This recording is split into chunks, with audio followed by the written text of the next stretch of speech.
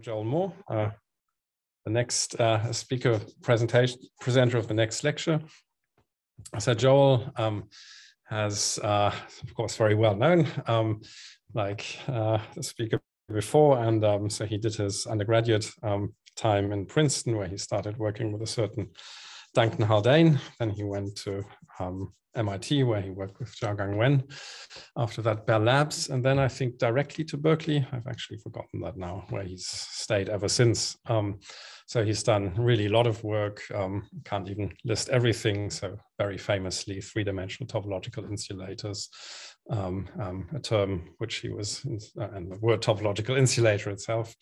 But there's really plenty of other stuff, not just the topic of today's talk on electron dynamics and ultra-clean solids, but also various RG things, electron transport in other settings, integrable systems and things like that.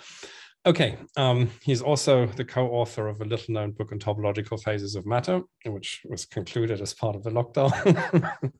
Another long-running project, which was finally pushed out of the door. As we much look forward to your talk. So we have had so far just people interrupt the speaker. So if that's okay with you, we'll continue with that. And you can also write questions in the chat if you don't want to interrupt. Okay, Joel, go ahead. Thanks. That sounds great. Thank you for the generous intro. And please do interrupt. I may not immediately notice things, so shout if I don't see a hand raised or something like that. I don't have as many detailed derivations as the previous speaker, I have to admit, but if something doesn't make sense, please ask and I'll try to explain where it comes from, or at least point you to where more of the details are provided. It's great to see so many people online. I guess that's an advantage of being virtual. So I guess what I'd like to do is talk about dynamics in solids and how maybe the solid background, it could do some boring things, but it can also do some interesting things. And I'm going to focus more on the interesting things and how that affects our ability to observe interesting kinds of dynamics. So if you're at the school, hopefully you're developing an interest in quantum dynamics. Electrons are a nice quantum mechanical particle, whether you think about the whole electron or just its spin. So we can ask, when we go to solids, and I'm going to focus on very clean solids in this talk, so I don't need to think about localization, although it is a beautiful quantum or at least wave property. When we go to a very clean solid, how would we expect dynamical properties to be interesting? Maybe because they're modified by the solid background, maybe because we could start to realize, because of interactions, say, some of the neat physics in the previous talk. So I'm going to talk about a couple of different things as a result. So I want to remind you, first of all, what is our kind of standard model for how things move around in a solid? And I'll be talking about electrons and spins primarily. And then why might those break down in some cases? In particular, one thing that will come up in the second part of the talk is, where would we expect to get electrons that behave more like a fluid, and how is that different from how they normally behave? And then if we do get electrons behaving like a fluid, we know from the previous talk that they could be a special kind of fluid, maybe because of integrability, but there are other things that can happen in higher dimensions. And since actual solids are higher dimensional, even when they're approximately one-dimensional in their dynamics, we should think about, when is that a good approximation? When would we expect things to become three-dimensional instead of one-dimensional? So a few of the things we'll hear about. One is that a solid doesn't in general have perfect translation invariance. It has at best some kind of lattice or discrete translational invariance. And what does that do? We know that electrons are charged, so we can modify them in ways that we couldn't really ordinary water, like adding a magnetic field, which is good for Tallahassee and so on. And then the one I'm going to focus on is a way that dynamics in solids tends to be modified, especially in magnetic materials or in magnetic fields, but in general, in principle, which is through the Berry phase. And that's really the first part of the talk, because that's maybe the biggest, I'd say, interesting difference about being in the solid background compared to being in the continuum. And then another thing we might expect, and where I'm going to close because it's kind of a frontier, is most of this talk will be about cases of dynamics that we can understand in a moderately simple picture. But when we go to new kinds of particles, where the electron breaks up or the spin breaks up into some smaller fractional particle, we know that happens in various kinds of topological phases, then what new dynamics might those have? And that's a surprisingly hard problem to predict, either numerically or analytically, but I'll talk about some surprising new directions of that are emerging. Okay, so a way to sort of organize different things you're hearing about, if I'm just thinking about electron dynamics or dynamics in general, diffusion is what I call the standard model. It's how electrons usually move around. It's what gives you a finite conductivity and things like that. But you've already heard about several exceptions. One is fluid-like behavior, like in the Navier-Stokes equation, for example, where you don't get diffusion. In general, you get convection. Things tend to move around generally more rapidly than diffusion would predict. At least, that's why your room tends to heat up more rapidly than if it were just heat solving a diffusion equation like in a solid. Another possibility, you might have an order parameter that modifies the dynamics. You might have localization, as you heard about yesterday. And you might have ballistic behavior. The simplest case would be free particles, but many integrable systems, integrability gives you a kind of modification of ballistic behavior, but from a scaling point of view, it's still ballistic. But there's other stuff out there as well. So a basic question would be, if we focus on electrons and solids, when are you going to get these various possibilities? And at least I'm going to leave out localization, but we'll at least see when you might get diffusion, when you might get fluids, when you might get ballistic behavior, and when you might get some other things. So the standard model, one way to summarize a basic tenet of it is to go back to Einstein, who was thinking about Brownian motion. So this part is classical, but it works just as well in quantum systems. And to explain sort of how we generally calculate things in either a classical or quantum theory that are linear responses, which means how does a system respond to a small perturbation equilibrium? There's one very useful idea, but it's worth thinking about how this idea might break down. So Einstein was thinking about one heavy particle, like this yellow particle, moving in a bath of light particles. And if you had more than one heavy particle, and if you had a density difference in the heavy particles, you would see a restoring current, according to the basic law of Fick, where a gradient in density, which is one perturbation to equilibrium, because equilibrium would have constant density, a gradient will give you a current that responds linearly to the gradient of the density. So if you actually ask what is the magnitude of this diffusion constant, it turns out that even though this is a restoration of equilibrium at linear order from a perturbation, it's given by an equilibrium dynamical correlation function of the velocity of the heavy particle. So the way this works, if the heavy particle, if you like, remembers its velocity for a long time, it loses its velocity only slowly to the bath, then you will get a large diffusion constant. But if it decays rapidly, then you will get a small diffusion constant. So this is maybe the first example of something like a Kubo formula, where you can express a linear response coefficient in terms of a dynamical correlation function equilibrium. So this is how we calculate a lot of things, both classically and quantum mechanically. And I guess the philosophical idea could be stated as one way you could perturb a system from equilibrium is to drive it actively, like with a density gradient or an electric field or something. But you could also perturb it just by letting it fluctuate. Fluctuations will move it away from equilibrium. And when you have those fluctuations, the way that a system responds to equilibrium doesn't actually care very much about whether you pushed it away or whether it fluctuated away. That's this fluctuation dissipation idea. All right, so moving on, let me give an example of how, for either electrons or spins, how you might measure this in a solid. So ordinary diffusion, let's say we go to high temperature and our only conservation law is density. If we were thinking about energy as well, we might have thermal conductivity, but let's just think about a number of particles to make it as simple as possible. Then a basic fact about the diffusion equation is that it's got a conservation law for the total number of particles. And a solution consistent with that conservation law is to start with a lump of particles at the origin and watch it go. And I will get, as the lump spreads out, it will follow a Gaussian profile. And I think you've all seen this as a solution of a diffusion equation. So a way to actually observe this, getting away from electrons and just focusing on spins, well, there are many magnets where the total spin is conserved. The total spin commutes with the Hamiltonian. And then I might expect some kind of spin diffusion. And then if I were to try to relate it to a spin-spin correlation function, I would again expect a Gaussian profile, and this corresponds to dynamical exponent z equal to 2, where the dynamical exponent means the relationship between length scales and time scales.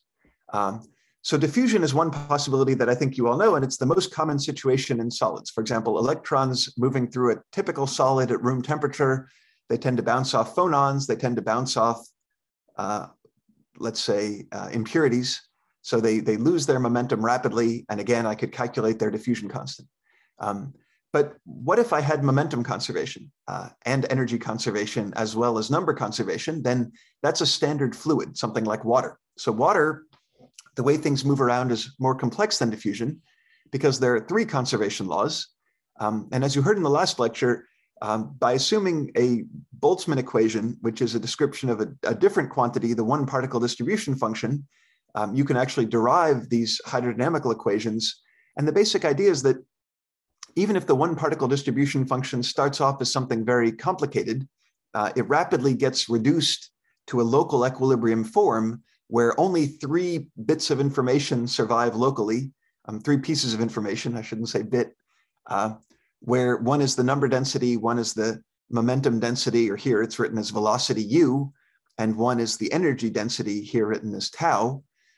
So then for many longer time scales, I can use this simplified description of the fluid equations. So for example, in air, it takes only a few collision times to set up local equilibrium, and then it takes many, I can use the hydrodynamical equations for many orders of magnitude, something like 8, and then global equilibrium might get established. But there's a very long region of timescales where hydrodynamical equations are useful.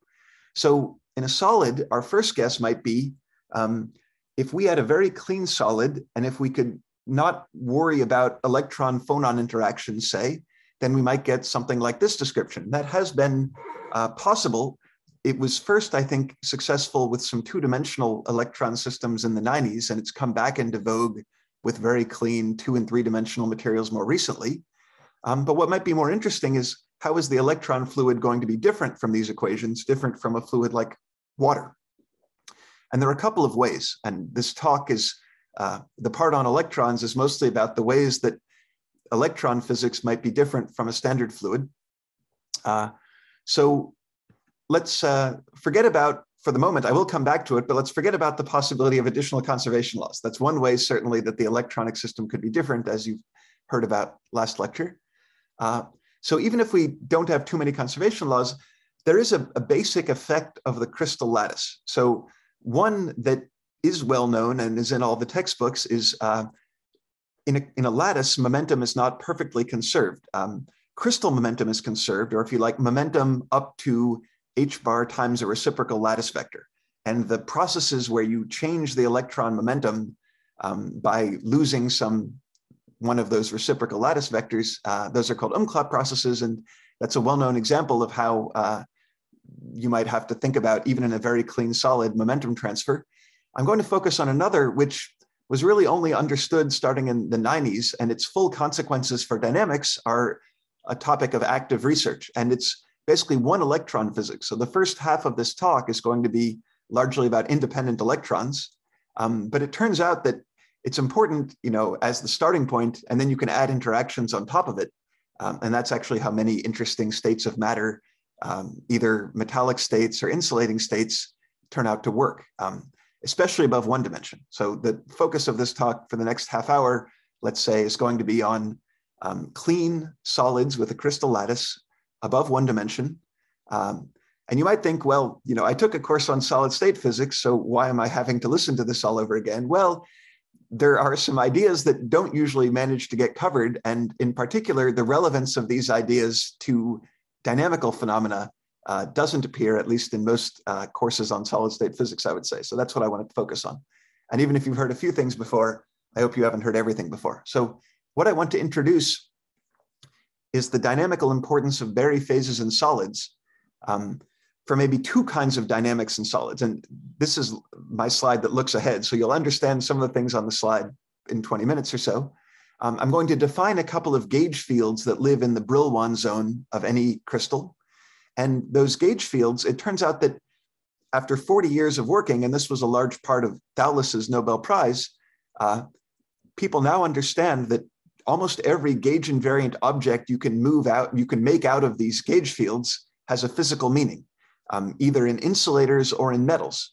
So in insulators, this was Thouless's way of understanding the quantum Hall effect. And it turns out also to be a useful way to understand other insulating phases like topological insulators and so on, and even to understand things like polarization and so on. And I think the last time I talked at one of these MagLab schools, it was of order 10 years ago, and I talked about insulators, maybe fewer than 10 years ago, but it was a few years ago. What I'm going to focus on now are dynamics and metals. And it turns out, in other words, that Berry phases are important for two kinds of dynamics. One you could call adiabatic dynamics. It's what we're used to in insulating phases. And the other is sort of ordinary metallic dynamics. But because of Berry phases, you get some new things. You also understand some old things. So let me say what this Berry phase is. And I'll go fairly quickly because this is in review articles, and I'll spend more time on the new parts. But do go ahead and interrupt me, and I'll try to say more or point you to a reference if you have a question. So the beginning of the sort of topological phases of matter, you might date to 1980 or so when people discovered the integer quantum Hall effect. And the idea was, if you take electrons that are moving in a material that's two-dimensional and in a strong magnetic field, something quite unexpected happens. So if you focus on the red curve, which is rho xy, in other words, you're running a current along one direction and measuring the voltage that builds up transverse to it, then normally you do that and you see a straight line dependence with magnetic field, which is what you see at small fields here. And that straight line tells you how many carriers you have and whether they're electrons or holes. So it's a pretty useful characterization experiment. Now, as you go up to stronger magnetic fields, you see these plateaus. It's almost as if the number of electrons or holes is quantized. And if you convert, this plateau to a conductivity value, it looks like the conductivity is an integer times e squared over h. And that e squared over h, that's just fundamental constants. It doesn't care in principle what solid you're in. It's the electron charge and Planck's constant. And that's one way to understand this is in terms of the Berry phases. But maybe the big point to make is just because you're in a solid background doesn't mean that things are messy. In fact, this is such a precise experiment that was recently used to redefine the volt. So a big chunk of material with defects and thermal fluctuations and so on, sometimes things turn out to be surprisingly good. So that's maybe an optimistic picture for what we'd like to accomplish with the dynamical properties I'm going to focus on. The dynamics going on in this kind of experiment, one reason they can be so precisely quantized is that they're basically adiabatic. It's like the ground state is evolving. There aren't really excitations. So when we go to systems where dynamics are more typical, where we're talking about dynamics of excitations and things like that, we don't expect to get such precise quantization, but we now understand at least a few examples where we can get some degree of quantization even in a metal. That's one of the new things I want to talk about. All right, so when I say wave function topology causes this, let me quickly give the Thouless et al. Picture of where the integer Hall effect comes from, which it wasn't really the first picture. I would say Laughlin's pumping picture was the first. But what Thouless and collaborators set out to explain was, if I just sit down and don't think about a new kind of transport like Laughlin did, if I just want to think about standard conductivity calculations, can I see why I get these plateaus? Because it's not the way conductivities normally look. So if I don't know the answer beforehand, if I just use that same Kubo formula I wrote down earlier, what will I get?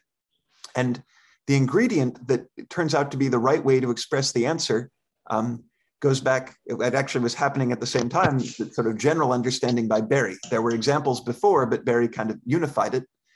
And Berry's point, you could state, at least the example that he worked out in most detail was that the adiabatic theorem of quantum mechanics is only half of the story. So the adiabatic theorem is that if you've got a non-degenerate state and you change the Hamiltonian slowly in time, you'll remain in that state, which is true, as long as the gap remains to other states. But the rest of the story is that if you were to take the Hamiltonian around a closed path in parameter space, there's one kind of phase you build up related to energies, but there's another piece, which is a so-called geometric phase. It doesn't care how rapidly you move around the path in parameter space. And I can write it as something like the integral of a vector potential that lives in parameter space. And for us, we aren't going to be talking about adiabatic evolution, but it is going to be the same mathematical object. There's a vector potential that lives in momentum space for us, and it's going to be made out of the block wave functions in this way. So let me try to convince you that this is a reasonable way to write something and that it could be physically meaningful, at least if we make the right integrals or right derivatives. So the idea is, at every point in parameter space, let's say there's a single non-degenerate wave function for now. And I want to know, can I make something out of that wave function that might tell me physics that is missing in the things I normally calculate? And the way to understand why it has this form is, if I've got a single non-degenerate state at one point in parameter space, then you and I have to agree on many things, but we might disagree on the overall phase. Everything else is sort of set, but the overall phase we know is ambiguous or not directly observable. So let's say I choose one phase and you choose another. Then this Berry vector potential, or Berry connection A, has the nice property that under a change of phase, it changes exactly like the vector potential in electrodynamics. It picks up a gradient. And that's a clue as to what might be physical. So I said before that not everything involving A and F is necessarily physical, but every gauge invariant object is. Gauge invariant means it doesn't care about phase choices like this. And we know that the simplest way to make something that doesn't care about a gauge choice in electrodynamics is to take the curl of A and get the field strength tensor, the electric and magnetic fields. Well, in a solid, we're going to take the curl of A, which gives us the so-called Berry curvature. And the Berry curvature was the first and still maybe the most important of the objects made out of the Berry phase in solids. And there is a non-abelian generalization of all of this, which turns out to be important for the magnetoelectric effect and some other things. And that's just saying, if I've got multiple bands coming together, or maybe even if they don't come together exactly in energy, if they're all occupied, then sometimes the energy difference doesn't matter, then I can make a connection where I've got band indices, alpha and beta, and that will behave just like a connection in quantum chromodynamics or some kind of non-abelian theory, a UN connection to be precise, while most of what I'm going to talk about is just a U1 connection, U1 meaning unitary group with one element, like in ordinary electrodynamics. All right, so now, that's kind of an interesting mathematical object. What does it have to do with solids? Well, let me go ahead and make the Berry connection and Berry curvature out of the Bloch wave functions in the Brillouin zone and ask, do these affect any physical quantities? Well, the quantity in parentheses here is just F in the second line from the bottom. And the point of this equation is that if I integrate F over the Brillouin zone, and let's think about a two-dimensional crystal, this is where the magic happens. It turns out that that's a mathematical object called a Chern number. Sometimes in this context, it's called a TKNN integer, after the paper by Thales and collaborators. And that integer has a physical meaning. So it's a topological invariant like a winding number, but its physical consequences, it tells me if I fill up a band with electrons, how much do those electrons contribute to the quantum Hall effect? So this is how you can get a conductivity in an insulator that is sort of in the right units and integer, is that you wind up starting with the Kubo formula, being able to massage away the energies and things like that, and just being left with this purely geometric object. And the way transport works, I'm not going to go through. It's a kind of pumping adiabatic process. It's not the sort of thing I want to talk about today. But it turns out that even other dynamical processes, like what happened in metals, involve this same object and other objects made out of F and A. So that is what I want to focus on. All right, so I'm going to now skip over many nice developments in the area of insulators and talk about metals, because actually I think the most basic appearance of the Berry phase in solids is not what Thales did. It's actually what some people were talking about even earlier, Karplus and Luttinger, but they weren't really understood or accepted by the community for a variety of reasons. But one was that the Berry phase was not well understood. But now we do understand some things a little bit better than when Karplus and Luttinger were working back in the 60s. And we even understand maybe physical consequences. So they were right about what they were doing, and they were right about what experiment it would be important for. But now we have additional understanding and examples. So what motivated them Well, let me first give, why does the Berry phase matter in metals and other things? And then I'll come back to what Karplus and Luttinger and people going back to Hall of the Hall effect were trying to do. The basic idea is where the Berry phase matters, it tends to give information about the spatial structure of wave functions. And the easiest way to see that is, suppose I don't want to work with F. If I just wanted to work with A, maybe the most basic thing, the Berry connection, I told you the Berry connection at one point is not going to be physical because it depends on a choice of gauge. But if I make a loop integral of A through the Brillouin zone, I can get something that is almost unambiguous. It has a little bit of ambiguity, but it turns out that it's a quantized ambiguity and it's the right ambiguity. I get electrical polarization. And this top line is called the modern theory of polarization. It was worked out by people like Thouless, Vanderbilt, Resta, King-Smith, and so on. And the point is that the polarization is the loop integral of A. And that's interesting because electric polarization as a property of solids, people had struggled with for about 50 years before realizing that it was a Berry phase property. And the polarization, we know that the electric polarization of a solid changes when the electrons move. Polarization is like, you could view it as either bulk dipole moment or surface charge. But what this suggests, this fact about insulators that the polarization is a Berry phase, is that maybe the Berry phase matters for things that have to do with where the electrons are located, because that's not very obvious in, say, the band structure E of K. And here's a reason why for optical properties and other things, like polarization also, the Berry phase almost had to be important. So I'll tell you a fact about symmetry that you can work out for yourself if you like. If you think about a material that breaks inversion symmetry, so it doesn't have a center of inversion, and at first glance, you might think K is not equal to minus K. But if it has time reversal symmetry, then if you just stare at the band structure, it will still look symmetric between K and minus K. So for example, gallium arsenide breaks inversion, but you wouldn't really know that just looking at E of K. And that's because basically time reversal is enough to guarantee that the energy at K is equal to the energy at minus K. So that means if you want to know, what physical quantity of the solid is going to determine observables that depend on inversion breaking, which is both polarization and many optical properties like second harmonic generation, then you need some additional information about the wave function that's not there in E of K. At low energy, so at high energy, that's often things like matrix elements for optical transitions. At low energy, it's usually the Berry phase, or else it's one other object that will appear later on. But the Berry phase is the most frequently occurring one. So it's an object made from the wave functions that is sensitive to inversion breaking. So the way that matters for solids, and I'll draw a picture for you in a second, is what Karplus and Luttinger were talking about, which is that there has to be a term missing in many solids from the standard dynamical equation that you're used to in books like Ashcroft and Merman, say, in older books at least. So the first term on the right-hand side is one you've all seen before. Even that has a kind of modern modification that I'll come to. But if I just look at it as written, it's the group velocity, the fact that I'm in a band structure, the velocity of the electron is modified. All right, the second term is the one that maybe is a bit more subtle. And this is the same F I talked about before. It's the Berry curvature.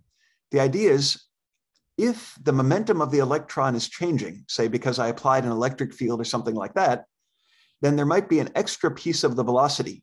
And I'll draw a picture in a second, but here's why this is there in words.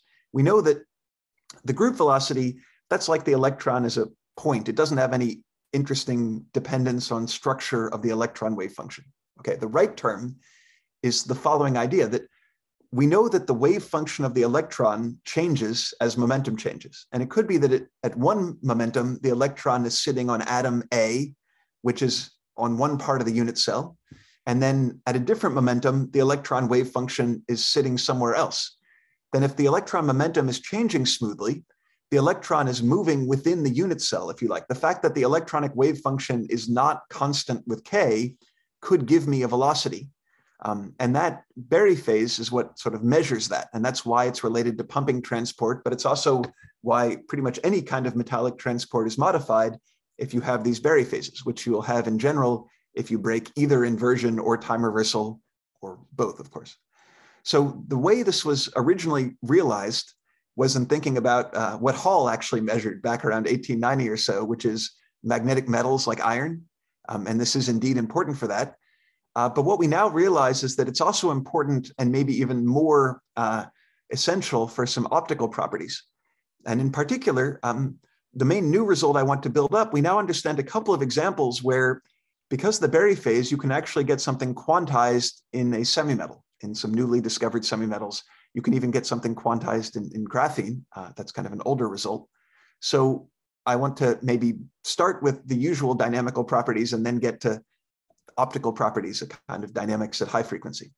So this is my picture of what I said in words, that, you know, I'm going to have different Bloch wave functions at different, the periodic part at different values of the momentum, and those might be located in different parts of the unit cell. So there must be some contribution to the velocity from the electron moving within a unit cell. And that means that when I come to interactions and fluids and so on, all of those things are going to be modified in crystals that break inversion symmetry or break time reversal. That's sort of the general point. It's not limited to one electron, but you can understand it at one electron. So the anomalous Hall effect, this is saying if I measure the Hall effect sigma xy in a magnetic material, then there will be an sigma xy can already be there because the material breaks time reversal by itself.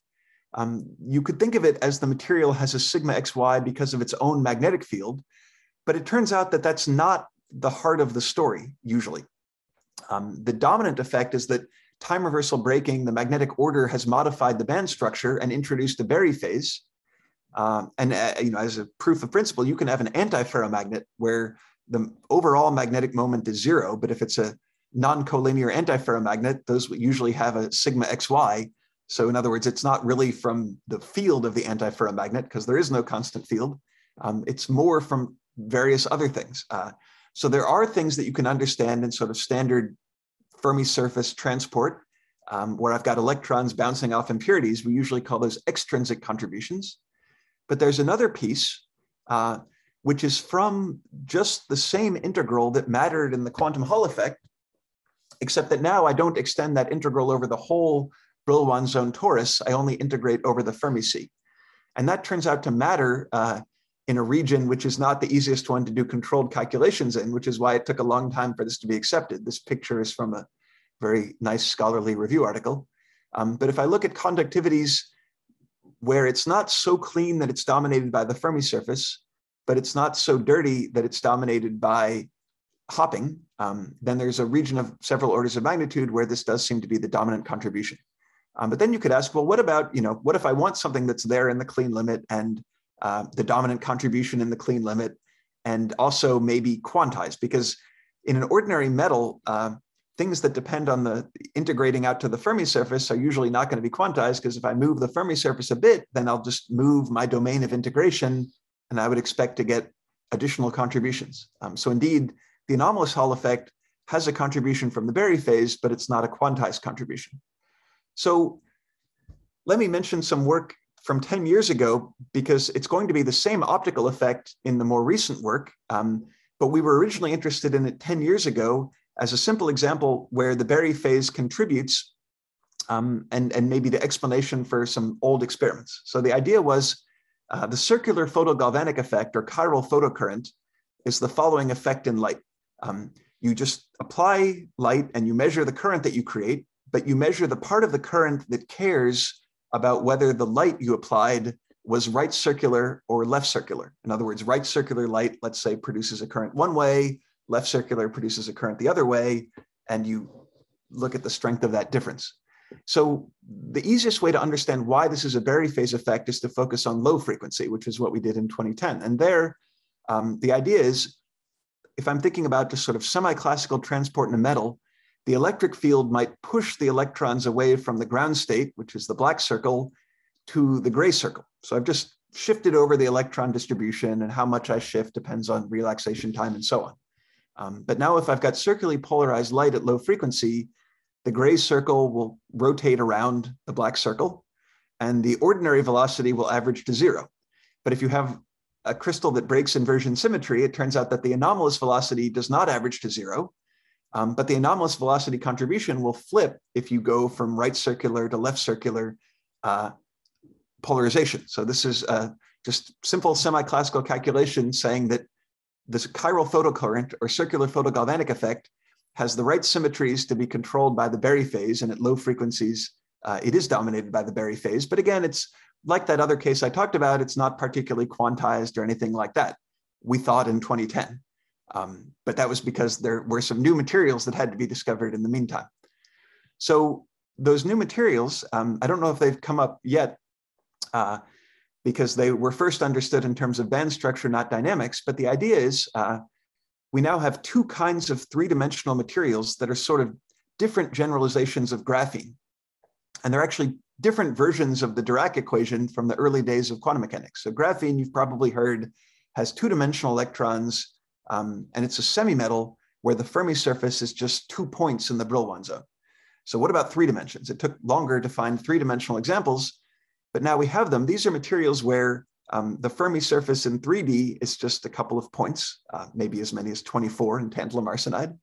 And there's linear dispersion near those points. And the difference between the two kind of semi-metals in 3D, let me quickly try to explain that. So the Dirac equation that Dirac was talking about was a 4x4 matrix equation. And in our language, that would be a 4-band semi-metal where 4 bands come together at a point. So a Weil semi-metal, well, soon after Dirac's equation, 2 people figured out 2 different ways to take half of the Dirac equation. One was Weil and one was Majorana. So Majorana said you could have a particle that is its own antiparticle instead of being different, like the electron and the positron are different. What Weil said was, if we had massless particles, then something interesting happens in the Dirac equation. With massless particles, they can have a helicity that is independent of reference frame. So like a fixed particle, a fixed property of the particle. If I've got a right-handed helicity, say the spin is along the direction of motion, then that is not going to change because I can never catch up with I can never go to a frame that is moving faster than the particle and flip its helicity, basically. So Weil's point was, in mathematical terms, that for massless particles, you can decouple the Dirac equation into left-handed and right-handed pieces. So we thought for a long time that maybe the neutrino would be a Weil fermion. It would be massless and have a definite handedness, but it's not in our world.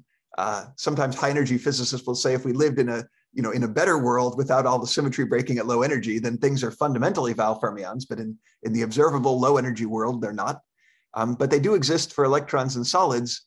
And there was a open question for a number of years. I mean, we've now found several answers, but what are interesting consequences of having these Weil points or Dirac points in the band structure of a 3-dimensional material? And I want to focus on how that is an example where the Berry phase gives you something new in dynamics. So this has been a long-standing quest, but it did get some impetus from topological ideas. So one was the realization that a Weil point, which is a 2-band crossing, has a kind of quantized Berry phase. If I were to make a little sphere around it in the Brillouin zone, I would get a quantized flux of the Berry phase through the Berry flux through that sphere. So in other words, a Weil point is like a magnetic monopole of Berry flux. So what does that do for us? Well, one prediction from that made in this paper I mentioned was that there should be an unusual surface state. So a 3D topological insulator, if you've heard of that, has a surface state which is like half of a normal metal. It's got an odd number of Fermi surface sheets. The surface of a Weil semimetal can be half of a normal metal in a different way. Instead of having a closed Fermi surface, you have something like a Fermi arc. You've got, say, 1/2 of the Fermi surface on top, and it only gets closed on the bottom of the sample. So that's a neat band structure consequence that you can look for. But you could ask, what are bulk consequences of these Weil points? And it turns out that they provide an example of optical properties being quantized due to the Berry phase. And there's even an older example of optical quantization in metals. And this is maybe saying, I guess, why I think going to finite frequency maybe reveals some interesting things about solids that we don't always think about, which I didn't realize when I was a grad student, at least. And that is probably the easiest way to measure the fine structure constant to within a few percent is to hold a sheet of graphene up to the light. Because it turns out that graphene is mostly transparent. It will let through about 2.3% of the light. And that 2.3% is a magic number. It's pi times 1/137, where 1/137 is the vacuum fine structure constant of electromagnetism.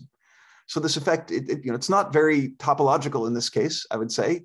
It just comes from the linear spectrum, but it does show that there is something special about semimetals, and that we might get, if we look at the right property, at least at the 1 electron level, but in graphene, it holds experimentally, even with whatever interactions are actually present in graphene. So this is a true experimental fact.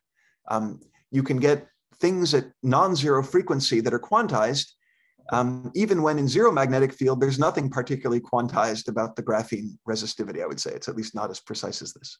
So could there be something like this in 3D? And that's going to be the end of my 1 electron story. The answer is basically yes, but to explain why and how it relates a little bit to the quantum Hall effect, once it looked like Weil semimetals were going to exist in the solid state, people started trying to borrow from the high energy literature. And it was known that 1 Weil point is a very unusual object. And in fact, if we had a crystal that only had 1 Weil point, the universe would be broken in the sense that we could use electric and magnetic fields to create charge. 1 Weil point is by itself anomalous in the sense that adding an electric and magnetic field will violate charge conservation. But the good news is, whenever we've got a crystal, the total number of Weil points, if I include all momenta and also all energies, is 0. I could have positive and negative points at the same energy, or I could have, say, positive points at one energy and negative points at a different energy. But either way, the total charge has to be 0. But there is still a consequence. And the way to maybe guess what the consequence might be is to think about the quantum Hall effect and do some power counting. So in 2 dimensions, let's forget about spatial indices for the moment. I can have a current density induced by an electric field just using E and H. If I go up to 3 dimensions, and I'm going to ignore things like dielectric constant and so on, I could hope for 1 more power of electric field. I would need an extra power of E and H, and that would, by power counting, give me 1 more inverse length and 1 more inverse time. So it would become a 3-dimensional current density, and it would have to be as a function of time, but at least by power counting, if I don't want to have any material dependent velocities or something like that, then this is a possibility. So people started trying to take over the chiral anomaly and use it to get observable effects. And the first efforts were in linear response, and those wind up being challenging. And you find that Weil semimetals are actually not, I would say, qualitatively different in linear response. And I'm not going to go through the details of that history. I'm going to say what the linear response is. It's actually something called optical gyrotropy or natural optical activity. When light passes through a crystal, the plane of polarization gets rotated.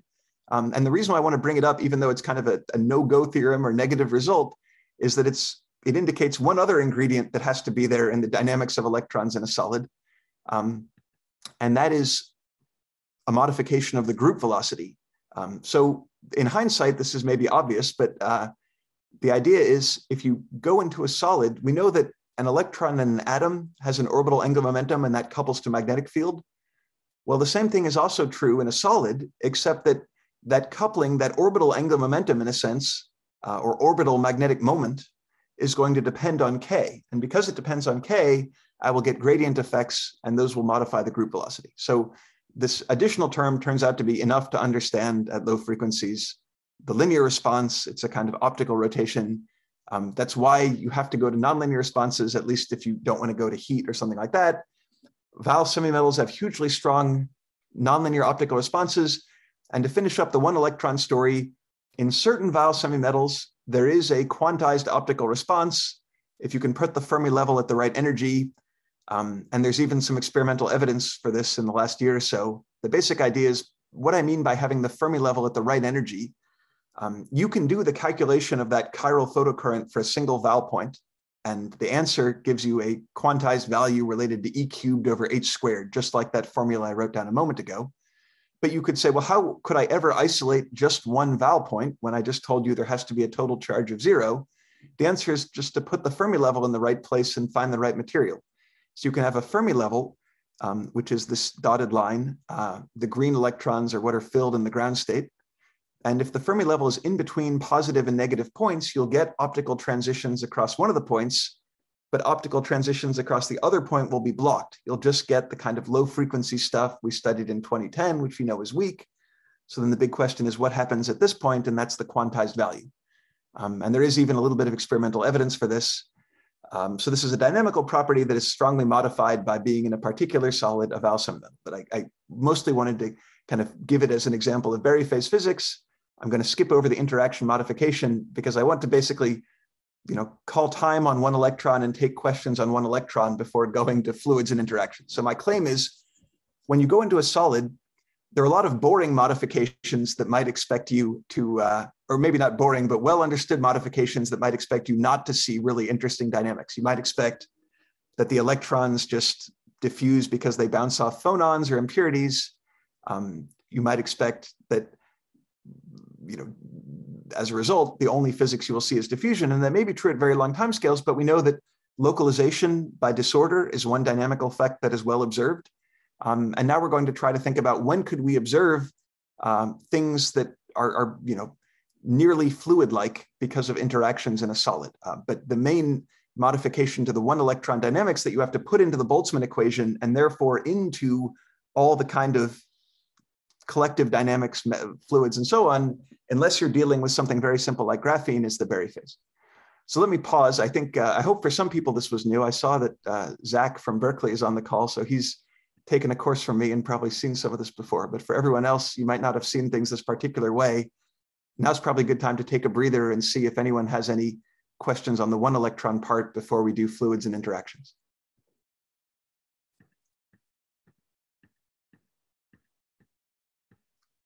Otherwise, I might ask you a question. There is a question in the chat.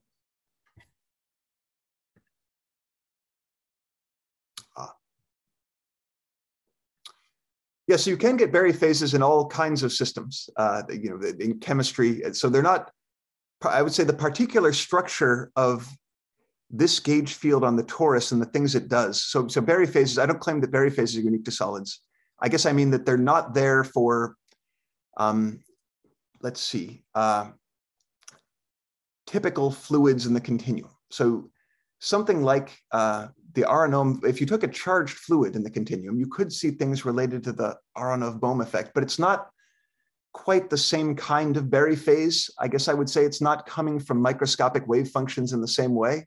So I would agree with the general point that the Berry phase appears, anywhere that you've got, I would say, quantum mechanical structures that depend continuously on a parameter. And that could happen in continuum systems.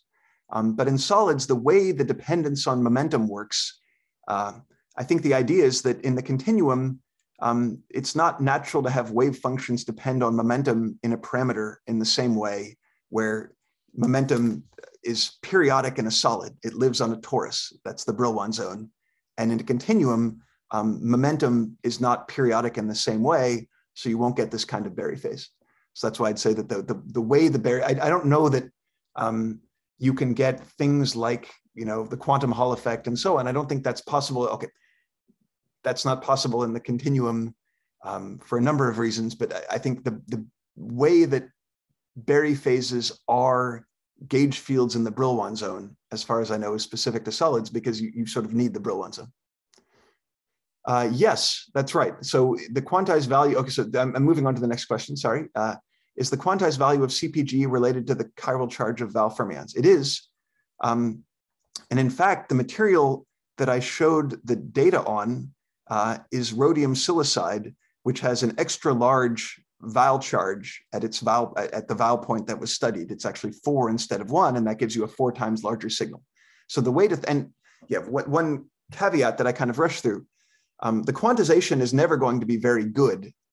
If you're lucky, it will be as good as graphene, which is 1%. It's more likely to be 10 or 20% because there are a lot of corrections to it from other bands, from interactions, and so on. So it's not protected like in insulators.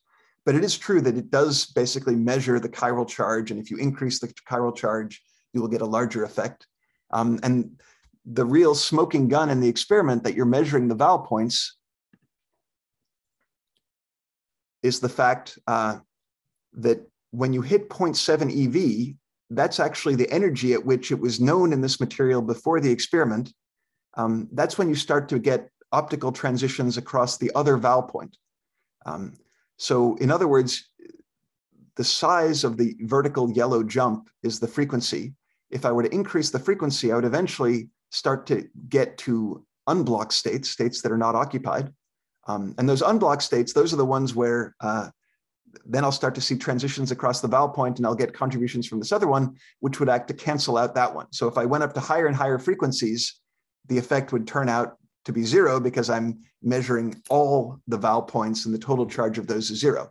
So the energy at which that was predicted to happen in rhodium silicide was 0.7 eV. And as you can see, that's when the nonlinear optical effect kind of starts to fall off. So we do believe, and if you want, the calculation is not that hard. I just thought rather than work through it, I would rather get to some interactions and things that are more fluidy. The idea is that the signs of the vowel points are kind of directly measured, I guess. Even if the magnitude, I think, is corrected, you could still take this as a measurement of whether you've got positive and negative vowel points at different energies. So the linear response, I should clarify, it's not zero, but it's also there in other materials. So the point is, if I take a material that is a chiral vowel semimetal and I measure its linear optical response, what I claim is that it won't be very different from something like selenium, which is a metal that is chiral, a semimetal that is chiral, but it's not topological in the same way. And the point is that any low symmetry metal, whether it's a vowel semimetal or not, will have this effect because it will have an orbital magnetic moment. And then if I go back here, the point of this formula at the bottom, and let me mention that we have our own derivation and take on this formula, but there are others as well. This formula says that the linear optical response at low frequency in a chiral metal is given by the integral of the orbital moment over the Fermi surface. And that orbital moment is there whether it's a vowel semimetal or not. So I guess my claim is, it depends on what you're looking for. If you're just looking for a linear response, then it is given by the orbital moment, which is a neat fact that could have been known a long time ago, because the idea that there were optical rotations was known a long time ago, but people never really understood, I guess, the low frequency origin. It is the orbital magnetic moment. I guess that means that all the simpler responses that could be there, like to the electric field, average to zero. But that response is not something that's very different in vowel semimetals from anything else. It's not particularly quantized or large or whatever. It involves the velocity of the vowel point, for example. So if you want something that is my claim is that if you want something that is very unique to vowel semimetals, then you should go to nonlinear. Great, so those are some very good questions. If there are others, I'm happy to take them. Oh, good. Yeah, so that's a very important open question that just appeared in the chat. Interesting, yes. I don't know about quantized. I don't know other examples of an E cubed over H squared, but there is one that just came out that I would say it's different from the ones I talked about, but there's a neat paper by Charlie Kane, and there's a non-technical summary of it by Carlo Bienacker in the Condensed Matter Journal Club. And what that is about is a kind of nonlinear measurement on two-dimensional metals that will measure the Euler characteristic of the Fermi surface. So it's different from the kind of topological properties that we've normally measured. It's not like a winding number of wave functions or something. It's almost a more basic property.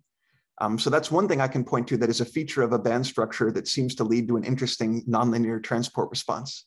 But that just came out a few months ago. So I think the main answer to your question is that's for all of you to figure out what are additional cases where something about band structure could lead us.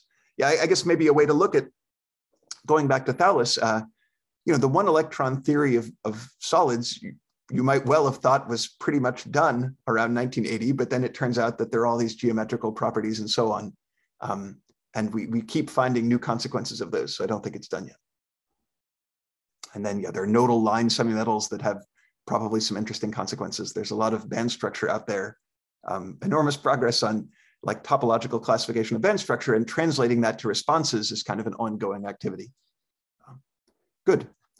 All right, so maybe I'm not seeing any other active questions, but thanks for those, and let me move on. So I wanted to say a little bit about first of all, in general, suppose I hand you a chunk of material and I tell you it's very clean, maybe. When would you expect it to behave like a fluid?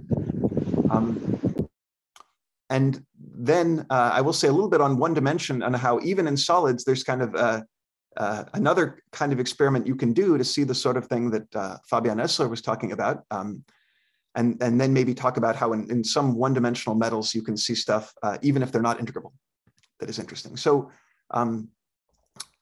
I put Thomas' picture because I wound up working with him on this, and he doesn't appear in my acknowledgement pictures at the end. But the basic idea is, if we had a very clean solid, it's been known for a long time as a theoretical possibility since the 60s and as an experimental possibility since the 90s that momentum relaxation might take a long time. In particular, if momentum relaxation takes a long time compared to the time for electron-electron collisions that don't relax momentum, in other words, for non-UMCLAP electron-electron collisions, that's when we would expect to look for fluid mechanics. So in general, we want interactions otherwise we would just get like ballistic behavior. But we don't want we want the electrons to bounce off each other, but not off other things.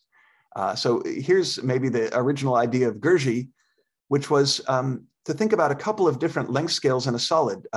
One is there's some length scale over which I lose momentum from the electron system. But then there's a different scale, which can be very short for electrons to bounce off each other. So in other words, if you think about electron-electron collisions in a typical metal, they might be, especially at high temperature, they're happening all the time because there's a very high density of electrons and the interaction between electrons is very strong. We tend not to think very much about electron-electron collisions because most of them conserve momentum. They're relatively few UMCLAP ones, and the ones that conserve momentum, those will not modify the electron current very much. At least if the electron current is proportional to momentum, they wouldn't modify the electron current at all. So in other words, to modify the current directly, I might think I need to bounce off something. So that's why we usually think about phonons or impurities, but not about electron-electron collisions. So we would expect, if I think about, say, electrons running through a wire, which is a bit like a pipe in fluid mechanics, the usual limit we're in is that momentum relaxation is happening. It's small compared to the lengths that we measure on. And maybe it's even the shortest length scale if I've got a lot of impurities or a lot of phonons. And then I will get sort of Ohm's law and things like that. Where I might expect modifications and things like viscosity to matter is if the momentum conserving length is short, which means the electrons have had time to interact with each other and reach an equilibrium, but it's an equilibrium where momentum is still a conserved quantity. So if that's short compared to, say, the length scales and the momentum relaxation scale, then I would expect to see things like a fluid flow of electrons through a pipe. And I think the first experiment, as far as I know, this is what Lorenz Molenkamp was doing before topological insulators, I guess, was to make very clean two-dimensional electron gases and look for evidence that the electron was flowing like a fluid. So one thing that's new on the experimental side is clean enough three-dimensional materials to try to get into this limit. But it turns out that it's hard in ordinary metals. You still want to be in things like semimetals, and graphene is probably the best in this area. And the reason is, let me just try to explain it in words. The Fermi surface and the stability of the Fermi liquid are actually not that helpful for hydrodynamics. If you remember Landau's picture for why the Fermi liquid is stable, it was that if you go to temperature much less than E Fermi, which is easy in a metal, hard in a semi-metal maybe. So in a metal, if temperature is much less than E Fermi, which room temperature is in a good metal, then there's very little room for electron-electron collisions, which means there aren't enough collisions maybe to destabilize the Fermi liquid or interactions, but it also means there might not be enough collisions to even give me fluid behavior, and I might just get ballistic behavior. So it's true that in very clean metals, and Andy McKenzie, again, has worked on this. He's the person I got this figure from.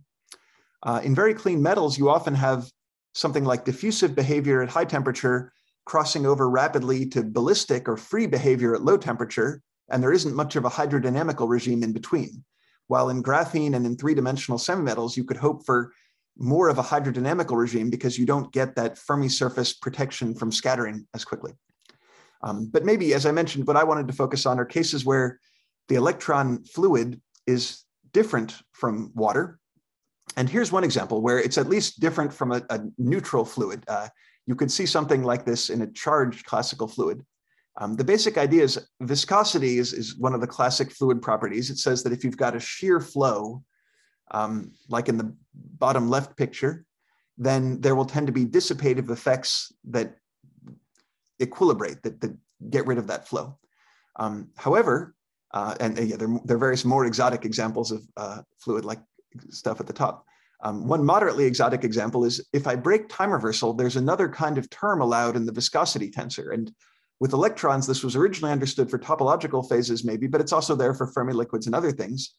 And it's a kind of dissipationless viscosity. So the relation between ordinary viscosity on the left and so-called Hall viscosity on the right is very much like the relationship between sigma xx and sigma xy. So sigma xy requires breaking time reversal. Here, the way that shows up, the Hall viscosity is that I've got a shear flow and there's a momentum, just like with ordinary viscosity, that flows as a result. But instead of being in the direction that would eliminate the shear flow, it's actually perpendicular. And there's a sense in which this Hall viscosity can actually be quantized in topological states. It's never been measured there, but you can hope to measure it in metals at least. So this Hall viscosity tensor, you can calculate it and look for it. The way it actually shows up is in the Q squared correction to sigma xy. So sigma xy at order 0 is things like the Hall effect. At order Q squared, it's things like the Hall viscosity. If you're wondering about order Q is actually a different sort of thing. It's that optical rotation effect I talked about earlier, the one governed by the orbital magnetic moment. But in general, the Hall viscosity is not quantized. It's just some interesting fluid-like property that will be there in magnetic metals, or if you apply a magnetic field to ordinary metals. So that's one kind of thing that people are actively looking for. I think the Hall viscosity is probably seen in graphene. I'm not sure about other things. And then maybe to close on the higher dimensional story for now, I just told you earlier on that the Berry phase is one kind of effect that will modify dynamics in metals, and therefore it should be that it will contribute to properties like the Hall viscosity, and that's something we worked on. It turns out that there are other properties that contribute as well. So the Berry phase and the orbital moment are already not the whole story. There's something called the quantum metric that matters as well. And various people, including us, have worked a lot on what are some of these other wave function properties that appear in fluid properties in solids. So now that's what I wanted to say about electrons. I now want to talk about spins. And there's a reason why, if you want to do hydrodynamics, there are some advantages to working with spins rather than electrons. And the big one is the electron interaction is fundamentally the Coulomb interaction. If you have a good metal, you might hope for some screening. But if you don't have screening, that's a problem because the Coulomb interaction is intrinsically long range. And that means that some of the assumptions we technically make in fluid dynamics are harder to justify. There's a good discussion on this in the previous lecture, for those of you who were there, that you might worry about whether Coulomb fluids are really fluids or should be thought more of in terms of plasma physics and things like that. Spins definitely have local interactions. The most non-local piece would be the dipole. The dipole is it falls off more rapidly than Coulomb, of course, and even the dipole interaction is usually quite a bit smaller than the nearest neighbor, say Heisenberg or exchange-driven interactions in solids. So I want to focus on, to start, one example where you can actually use a solid state experiment to see something like the generalized hydrodynamics that was in the previous talk, actually at a particular point where it's somewhat interesting and challenging. For example, this point was only understood starting in 2019 or so, I would say. And it's the Heisenberg point, which in some ways is the most symmetric, the isotropic point of the antiferromagnetic spin chain. So that ground state was solved by Hans Bethe as a graduate student, and how to generalize his solution for the ground state to thermodynamics was only understood about 40 years later by Yang and Yang and Lieb and Lineker and other people developed the so-called thermodynamic Bethe ansatz. So dynamical questions remained hard, but the big breakthrough in the Heisenberg chain and related things was another 40 years after the thermodynamics. People realized, and this was originally Thomas Prosen, that half of the conserved quantities in a sense had been missed. And those conserved quantities don't matter for thermodynamics, but they are the ones that are most important for dynamics, at least for spin dynamics. And then at the Heisenberg point, something special happens, and it winds up being different from maybe the standard picture of generalized hydrodynamics and integral models. So I'm going to assume that you were at the last lecture and mostly focus on how a particular spin system, the Heisenberg spin chain, might show something else. Actually, there is no derivation of this yet at the same level of accuracy as the derivations you heard about in the last talk. But there is a lot of numerical evidence and even some experimental evidence in the last year or so. So I think I'll focus on that. So the theoretical idea came out of this paper by Liubatinos, Dedarch, and Prozin. And the idea is going to be the following, that if I look at the spin-half spin chain, what we sometimes call the XXZ spin chain, where I allow for uniaxial anisotropy in the interactions, then the Heisenberg point is the isotropic point. I could have an easy axis case, like the XX chain would be the simplest case, where I turn off the SZ-SZ interaction. Or I could have, say, the Ising model would be if I just had the SZ-SZ interaction. And we kind of have guessed for a long time and re-understood through GHD that the physics is basically ballistic in the easy axis case.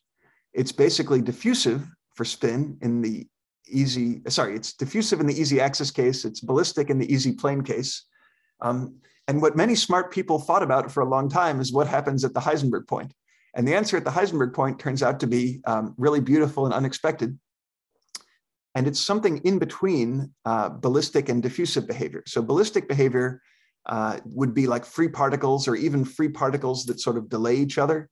And that would be z equal to 1, dynamical critical exponent z equal to 1, because length evolves linearly with time.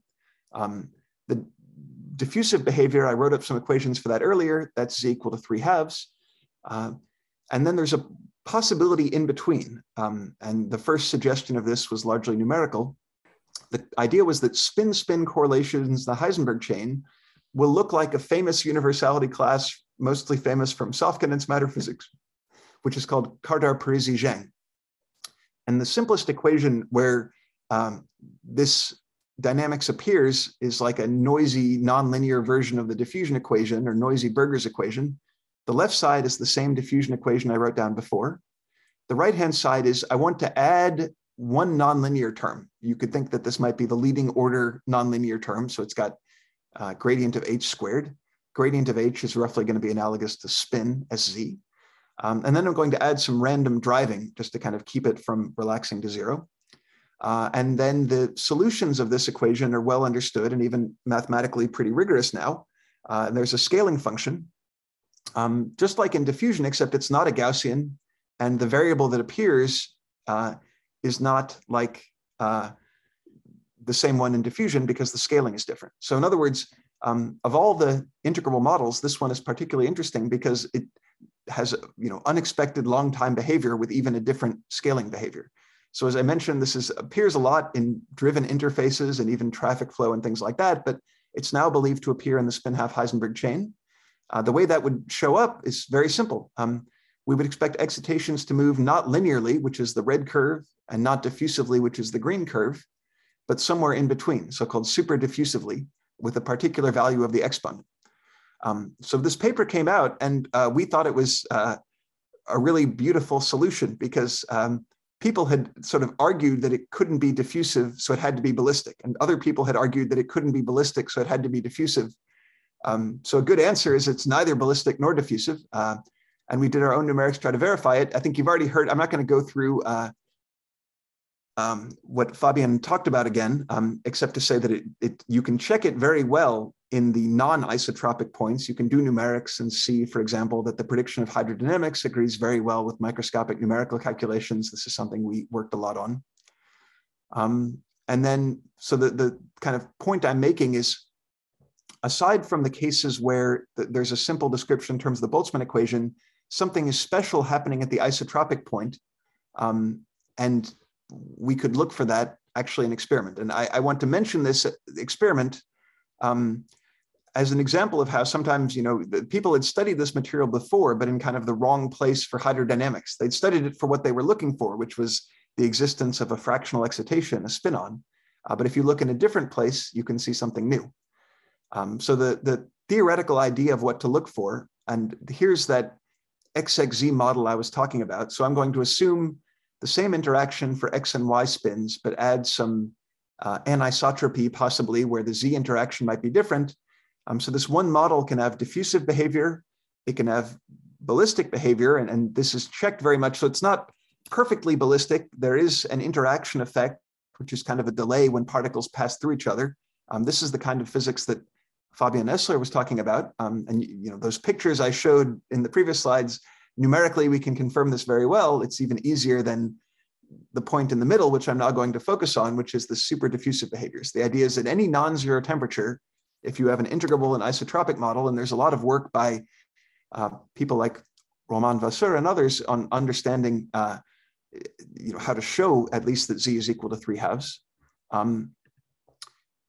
You could ask just how can we see it experimentally? So for the ballistic case, the experiments using atoms showed up. The main experiment I'm going to talk about is electron one, neutron scattering on a spin chain. But then there's also an atomic experiment even on this KPZ point that just came out by a different atomic group, Emanuel Bloch and Johannes Zeiher. So the basic idea is that this unusual dynamics of one of the oldest models in condensed matter physics, the Heisenberg chain, has just been understood experimentally in the last year or so. So new things do happen. And then if time permits, I'll go back to electrons for a bit and talk about how does all this relate, if at all, to one-dimensional electronic metals and what's called Luttinger liquid physics. And it turns out that it doesn't relate that directly, but there is a different mechanism that gives you unusual transport in one-dimensional Luttinger liquids. And if time permits, I'll get into a little bit of that, but I don't think I'll finish. I'd rather maybe make sure I get through at least some more on KPZ. So the experiment I'm going to talk about is on one of the classic one-dimensional Heisenberg compounds, potassium copper fluoride. So this is a three-dimensional crystal. Until you get down to the very lowest temperatures, it's pretty well described by a one-dimensional spin chain. So in other words, there's a strong coupling along the chains. If you work it out in Kelvin, this is even above room temperature. While there's a relatively weak coupling between the chains, but once you get low enough in temperature, you might expect that this weak coupling kicks in. So that's going to give a lower limit on temperature. The good news is this KPZ hydrodynamics, if I just had the spin chain, it's in principle there at infinite temperature. In a real solid, it'll melt at infinite temperature. And even before you get to then, there'll be a whole lot of phonons around and so on. But maybe the reason for doing the experiment is the question, can a real solid show features of integrable behavior? And in particular, this detailed sort of integrable hydrodynamics of the kind in the last lecture at room temperature, roughly. So the way that this is measured, well, I've kind of talked about spin correlation functions in real time and space. But if I take a Fourier transform of that, I get what you actually measure in neutron scattering experiments, which are spin dynamical structure factors, S of Q omega. Q is wave vector and omega is frequency. So as I mentioned, this is kind of an old material, and there was classic work done on this by people like Stephen Nagler a long time ago. Did they, on some level miss something? Well, we went and talked to them and tried to convince them to go back and look in a slightly different place on this compound. So Alan Tennant and Steve Nagler were good sports. They were willing. So what was seen a long time ago is what I've labeled here called spin-on continuum. And the idea of those experiments was you go to low temperature and high frequency, and you look and you can tell that there is some unusual kind of particle there where it's not an ordinary spin wave. It's not a magnon, which is what you get in higher dimensional magnets. It's something called a spin-on. It's like a spin-half excitation instead of a spin-1 excitation. So the prediction of the KPZ theory was that we will get an unusual scaling law if we look at the dynamical structure factor at low frequencies. So to progress, we're going to integrate over frequencies.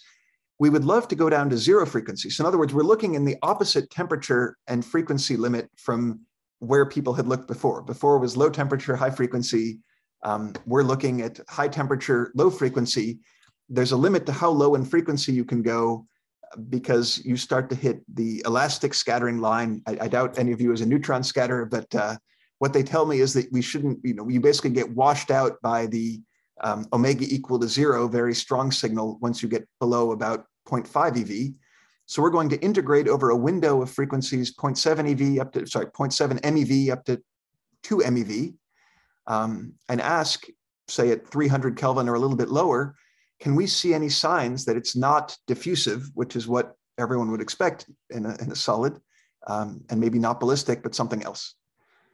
So this figure, so I'm kind of skipping over a lot of what's in the paper. If you want to read more, it's out in Nature Physics now.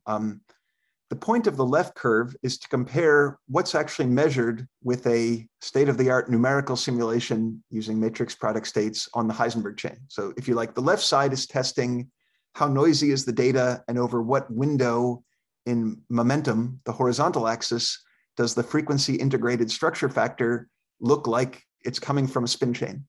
And the answer is, well, as I said, there's, at small momentum, that would correspond to small frequency, and that's where this cutoff hurts us because we're only integrating over a window starting above some finite frequency.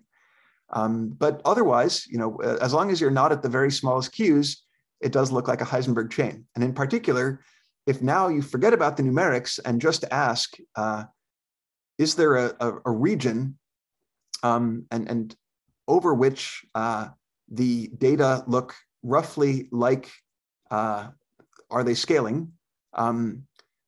Well, we can see that there are some signs. There's an exponent that is not exactly -3/2, which is the theoretical prediction, but it's a lot closer to 3/2 than it is to 1 or 2, which would be the ballistic and diffusive values. So this is what we take as evidence that there is a kind of hydrodynamical regime of spin. So the reason why this is kind of a pleasant surprise about realizing things in solids is that, we know that at very long times, it almost has to be diffusive. This is saying that if you like, it's behaving like a single spin chain without noticing the other chains or the fact that spin is not conserved because of losses to phonons and so on over a long enough time to actually see hydrodynamical behavior. And so that's why we were excited that the experiment worked, I guess. And then to wrap up, I want to maybe motivate what I'm going to talk about next, which is not so much the paper on the screen, but we sort of had a standard picture of how to think about low dimensional spin systems and electron systems, which is something called a Luttinger liquid. It's different from a Fermi liquid, which is how you think about metals in D equal to 2 and D equal to 3. The Luttinger liquid is kind of the generic metallic state in 1D, whether or not you have integrability. So how do we connect all the beautiful integrable physics to what happens in the real world, where we might have Luttinger liquids, we might have some nice description at low energy, but we know that the actual physics, at least at non-zero energies, we expect not to be integrable. So what I mean by stressing the importance of energy, the Luttinger liquid is the low temperature description of solids in one dimension, of metals. It is integrable. In a sense, the low temperature limit is a free theory, but what that means is that there are irrelevant corrections that matter because they break the freeness. So normally you're trained to believe that irrelevant perturbations don't matter, but there are some perturbations that are called dangerous irrelevant perturbations because they modify the basic picture. And for dynamics, the Luttinger liquid has a lot of dangerous irrelevant perturbations. But first, in fairness, I wanted to show a more recent KPZ experiment using atoms that has some experimental advantages, because with a solid, the Heisenberg, the couplings are basically given to you by the solid. You don't have a lot of flexibility to tune them. With atoms, it's more possible to tune from the isotropic point to other points, and that's what was done in this experiment. And you can see actually what they measured. If you just focus on this inset of the plot on the left, they can see Z equal to 3/2 when it's isotropic.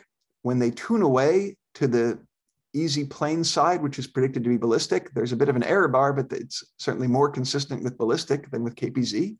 And then when they go to 2 dimensions, where we don't expect integrability, and therefore we expect diffusion, they seem to see diffusion. So this is a quantum gas microscope experiment where you can kind of follow the evolution in real space and time. So that's another, it's kind of a complementary story to the solid state story. I mean, the solid state experiment is much larger length scales and things like that, but it's less tunable, I think it's fair to say, than the atomic experiment. So would you expect there to be some ballistic regime, at low temperatures when the correlation length becomes very large and locally the system looks like, it has a single quasi-particle, more or less, moving ballistically according to some. That is right. And in fact, that regime lasts longer than we originally expected. So that's actually a paper I wasn't going to talk about. It's now it's a PRL by Maxime and me and Nick Sherman. That is really about this question. How do we reconcile? So yeah, you guessed it. As you go to low temperature, you have to wait longer for KPZ to kick in, but eventually it always does at the Heisenberg point. And indeed, there's a numerical prefactor. So the scaling is maybe not so expected. The effective time is like 1 over temperature for KPZ to kick in, but the prefactor is surprisingly small. Okay. So, and one way to see that even, okay, so something that we and other people have been working on for a long time is dynamics of one-dimensional metals that are not integrable.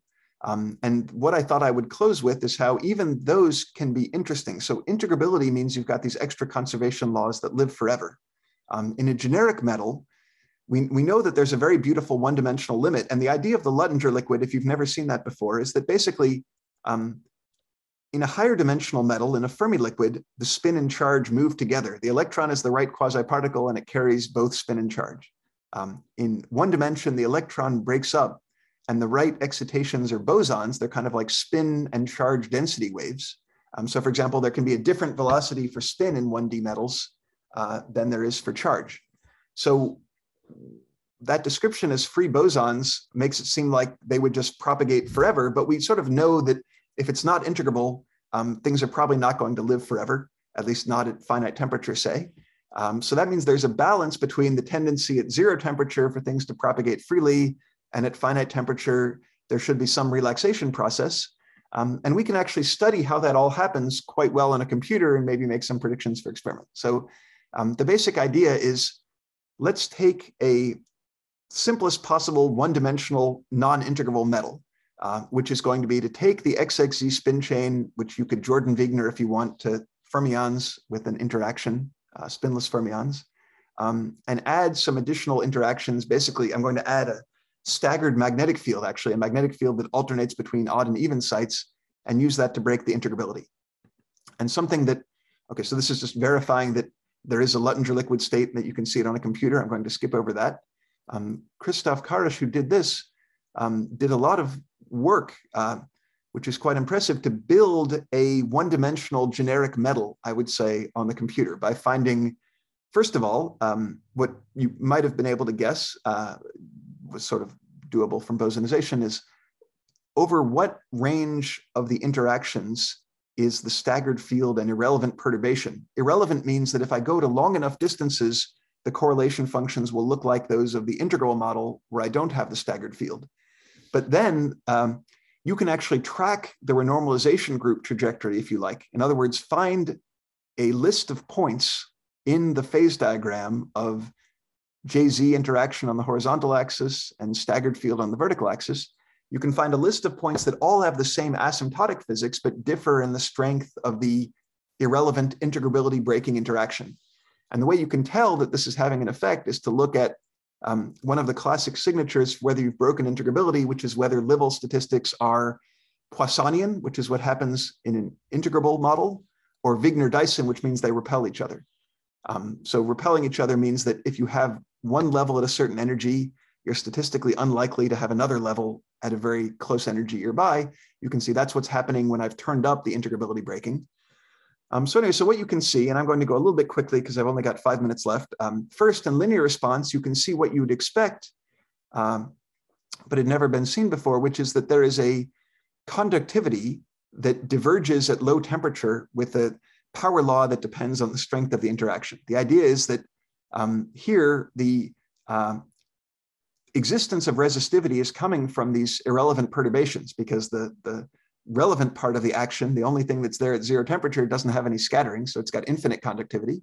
And then as you lower the temperature, you decrease the effect of the irrelevant perturbations, and you can see power laws and scaling. So this is showing that the charge conductivity of the fermions, or the spin conductivity and the spin representation, is blowing up like a power law in temperature. So then we can go back, and what we did more recently was to try to see super diffusion in this kind of model, where now imagine that you've got the system in the ground state, but you heat up some central region. You throw in some lump of energy to try to see whether that diffuses in real space. You might say, well, okay, now I'm at finite energy density in that central region, it will diffuse, but the global energy density is 0 because you've got a finite amount of energy spreading into an infinite vacuum. This is kind of modeled on atomic experiments, but we actually did it on the spin chain. And as a result, you can indeed see that there's a kind of super diffusion even in a non-integrable model. So it's a bit of a different mechanism from generalized hydrodynamics. And I'm going to skip over the numerical proof because I thought it'd be good in my last 4 minutes to close with a frontier. So we already mentioned one frontier in response to the question in the chat, which was understanding more responses, more electrodynamic responses of solids is certainly one frontier. Another one is understanding collective physics of fractional particles. So 1D is great. I love one dimension. You can do a lot of neat stuff there. But one thing that happens in higher dimensions is that topological physics gets a lot more interesting. One way it gets interesting is that you get fractional particles. And in particular, spin systems. So I've just claimed that you could get very nice hydrodynamical behavior in spin systems in 1D.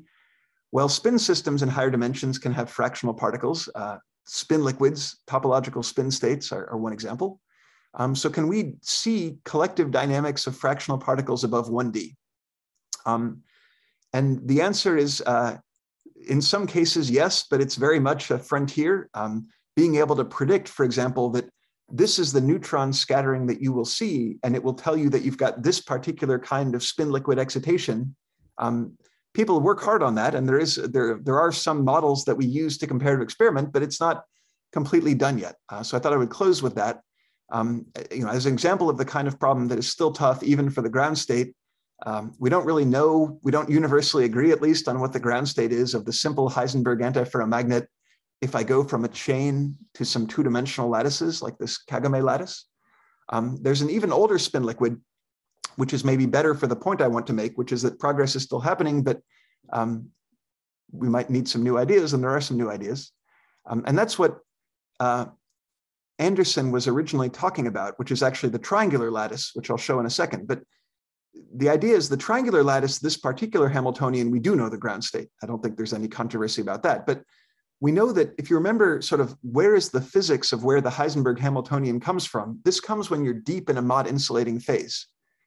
If you get closer to the metal, that is, if you're just on the insulating side of a Mott transition, we know that in addition to this nearest neighbor interaction, you get longer distance interactions. You also get multiple spin interactions, like 4 spin interactions. And those we now understand can drive different kinds of spin liquids. There's one in particular that we worked on, but that's a small piece of a very large field.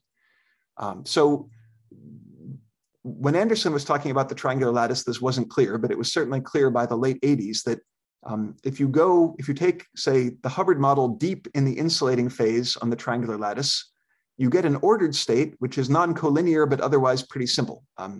The triangular lattice has 3 sublattices where, say, the square lattice has 2. So you get 3 directions of the spin, sometimes called 3 sublattice order 120 degree state.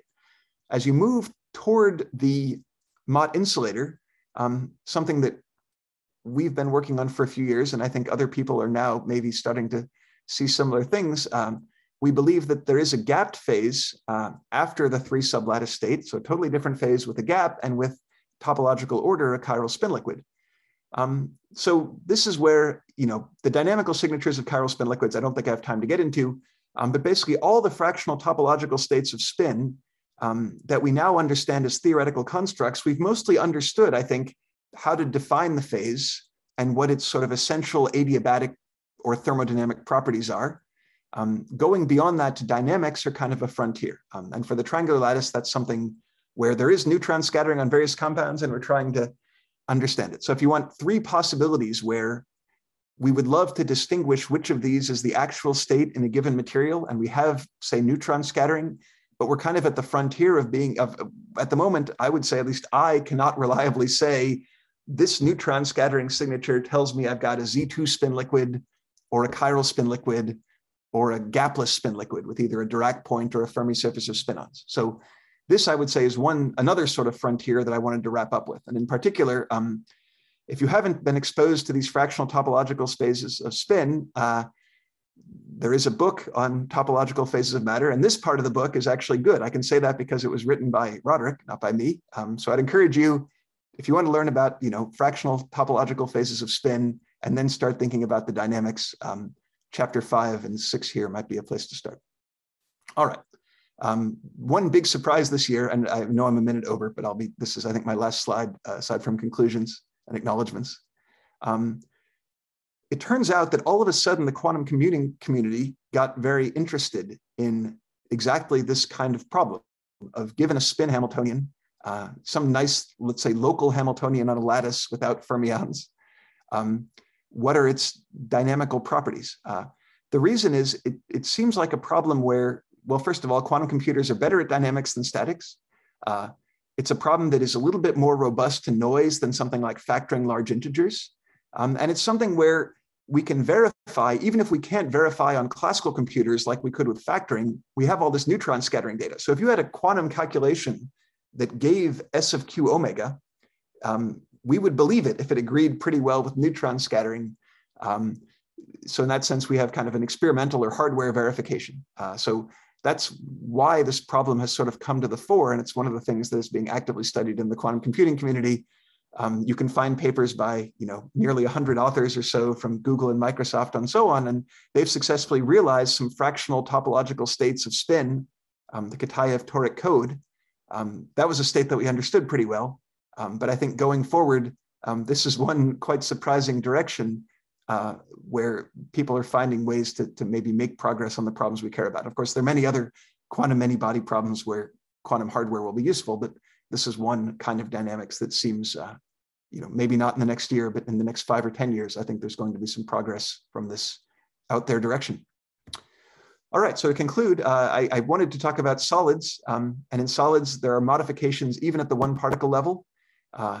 Even in one-dimensional metals, there are some interesting stuff.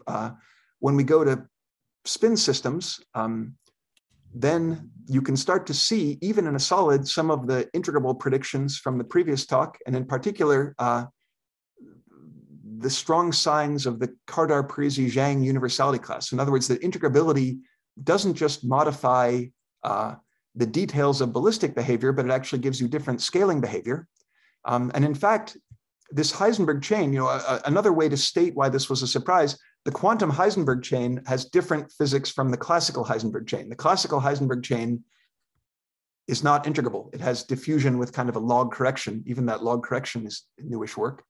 But this means that normally we think at high temperature spins are basically like unit vectors, but not for dynamics. For thermodynamics, that is more or less true. But for dynamics, it actually matters that there's still quantum spins and that the quantum Heisenberg chain is much more interesting than the classical Heisenberg chain. And then finally, to close with a homework assignment, the homework assignment is that we have lots of beautiful fractional topological phases, but above one dimension, there are some big successes like understanding neutron features of spin ice and things like that, but there's still a lot of open work to do, and that's an area where I think progress is actively happening. So with that, thanks very much for listening, and I'm happy to take any more questions. Okay, thank you very much. Can I just follow on one item? So the classical Heisenberg chain at t equals about 0.2 has very beautiful KPZ scaling. So this is just another fact about the simplest of all spin chains. And it's, I guess, believed that it goes away to become diffusive at longer times, but the crossover time is enormous. It's like 10 to the 4 or something like this. It's really big. But in general, yeah, okay. It seems like, yeah, yes. So one thing before I take questions. So I was asked, as you've seen in the chat, to announce that there's going to be a poster session at, I think, say 8 p.m. my time, so that would be 2 p.m. Eastern. So after this session, after a break, essentially. So please come back for this. And now I think Greg had a question. Did I see that correctly? I think Greg had the applause emoji, but there is a question. Okay, it was not a question. It was clapping hands. Okay. Are there any other questions? In chat, there's a question. Okay. Yeah, I think I can see that one. So it's, are there other experimental techniques? Okay, so first, yeah, why is high temperature and low frequency important? So low frequency is important because we want to get the longest time scales are where we expect the scaling to set in. So in other words, there's some kind of transient behavior at short times, and then if we wait long enough, we will see the asymptotic scaling. Of course, if we waited too long, we would see diffusion, I think, in a real solid. The high temperature, that's again, yeah, at low temperature, effectively the time that you have to go to see KPZ becomes longer. So okay, so for this particular solid, we couldn't go to low temperature because of the 3D crossover. But let's say you were doing the atomic experiment where you really had maybe just a single chain. Then the challenge would be if you wait, if you want to go to lower temperatures, you would also have to go to even lower frequencies in order to get to the right timescale. And there's, what you tend to see at short times is more ballistic behavior. And then you cross over to KPZ. That was, if you want more details, that's kind of in this paper. So the second question about other experimental tools. Yeah, actually, for this crossover, what we thought might be an even better tool than neutron scattering was NMR. So NMR basically measures the autocorrelator. So like S at one site at time 0 and time t. And we talk about some detailed predictions for how NMR might be able to resolve the KPZ to Luttinger liquid crossover. I think optics can measure spin-spin correlation functions, and there's some very beautiful work on like spin transport and gallium arsenide with optics and so on. The problem, with the optics, I guess you kind of need the right material to be able to measure spin correlation functions well. I did think that optics was probably the right way to do that kind of expanding blob of energy in a Luttinger liquid. In fact, they would be like these old like Bob Dines experiments, and Hensel maybe, if I have that name right, where you're looking at spread of energy in a solid. Here, you'd want to do the same thing, just at low temperature with a Luttinger liquid material. So I think the things I might try with optics are the spread of energy in a Luttinger liquid, where it's kind of like a pump probe. You heat one region and you watch the energy spread. And then if you have a good way to measure the same thing that's measured in neutron scattering or NMR, we do have predictions for those as well.